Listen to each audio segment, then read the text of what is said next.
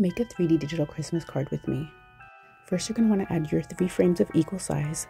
Then you're going to choose a video of your choice and stretch each video out to be the same size on the page.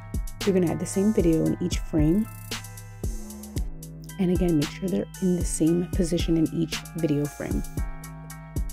Then you're going to add one last layer. Make sure that this video is in the same position as the others as well.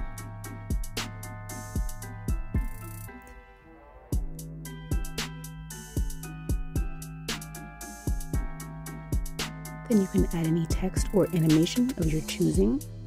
In this case, we're going to write Merry Christmas.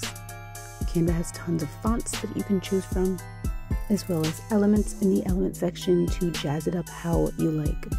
So for the Christmas word, I'm going to use a cute